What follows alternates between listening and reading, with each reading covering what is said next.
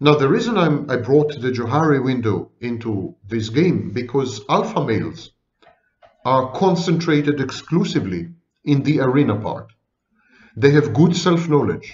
They are totally self-aware and self-cognizant. And they share this knowledge openly, liberally, without fear, without anxiety, without inhibition, with others. What you see is what you get. This creates a foundation of trust upon which cooperation, collaboration, and even empathy can be established, not to mention good long-term relationships of all kinds, romantic, workplace, anything. The secretive guy, the strong silent type, that's not an alpha male. That's someone with serious mental problems. He needs help. Sharing is indeed caring in this case. Communication, which is not intended to obfuscate, is not intended to eliminate or humiliate or compete or win. Communication that is intended to, shockingly, just communicate. That's the hallmark of the alpha male. The alpha male is alpha because he combines the strengths, the skills, the capacities, the emotions, the thinking processes of multiple people. He is one person, but he embodies and reifies hundreds, thousands, millions. And he doesn't do it via fear. He doesn't do it via inane and idiotic displays of super strength, perfection. He doesn't do it via self-destruction, ostentatious self-destruction. He doesn't do it via recklessness. He doesn't do it via short-term strategies. These strategies work in the short term, but they end up in tears in the long term. He doesn't use self-defeating strategies, short-term strategies. He has a horizon. He uses long-term strategies. These long-term strategies involve cooptation, cooperation, collaboration, resonance, empathy, holding hands, acting as one, merger in the good sense, fusion in the healthy sense. Fusion, maintaining your autonomy and your independence, but in some areas of life and in some instances, becoming one with another in order to accomplish a common goal. And this is the essence of a healthy relationship, not becoming one with your twin flame, whatever that means, but remaining separate and distinct, maintaining your autonomy, agency, and self-efficacy, even as you have a common area, like Venn diagrams. You have a common area within which you do become one, temporarily, goal-oriented.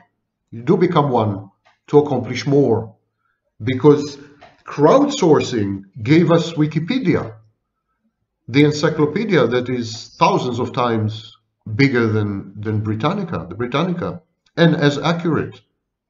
So these people, this power in multiplicity, when we join hands, when we collaborate as a species, it is then that we accomplish the greatest feats, monuments to our ingenuity. Cathedrals in Europe were built over hundreds of years, 100, 200 years sometimes. Generation after generation after generation had continued the work. They were not hell-bent on impressing anyone. The result didn't matter, the process did. The process did, and alpha males are focused on the process, not on the outcome. They are focused on the journey, not on the destination. They know if the process is right, if the path is well chosen, if the Tao is there, if the journey is well planned in advance, the destination and the goal are inevitable. They are accomplished automatically. And this is the difference between alpha males and losers pretending to be winners. These very losers who are online, in politics, elsewhere, pretending to be winners, And all the losers who vote for them, and all the losers who follow these gurus and coaches and what have you, they actually identify the loser in the man they follow or the woman they follow. They resonate with the losing aspect. And they tell themselves, if this loser has made it, if he had become a business coach, if he succeeded to become the president, if this utter, unmitigated failure of a wannabe man had made it, so can I. It's reassuring to follow a loser. It's reassuring to follow a beta male. It's very challenging to follow a true alpha male. The true alpha male is confident, calm. He has inner peace. He has composure. He has integrity. He has real empathy.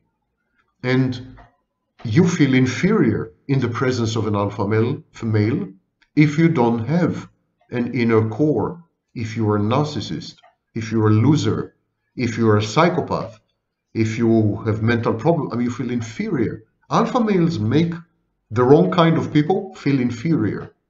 So these kind of people, the riffraff, flotsam and jetsam of society, they prefer to follow losers because they can identify with these losers.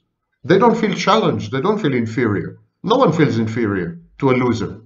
Even when this loser happens to be your leader, your guru, your coach, you don't feel inferior. You feel you're on equal terms.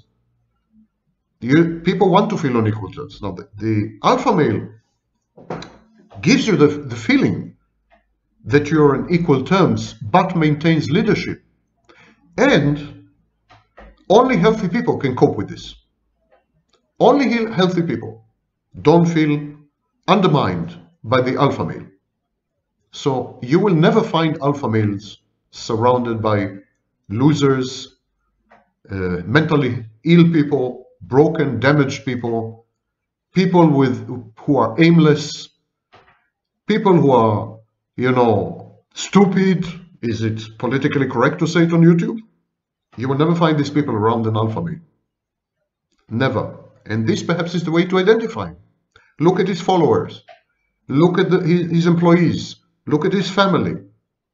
If these people are healthy, happy, work to collaborate, smiling, goal-oriented, enjoy life, etc., and they are around the central figure, that central figure is the alpha male. Okay, I hope I made my point. To remind you, these are university lectures, so you are welcome guests to listen, but you're not my main audience and not my main target. So please know your place. And this is not a self-help community. So don't post personal stories and questions and so on. I will delete them. This is an academic setting. You come here to learn. If you have questions about the content, if you want to make intelligent comments for a change about the content, you're welcome.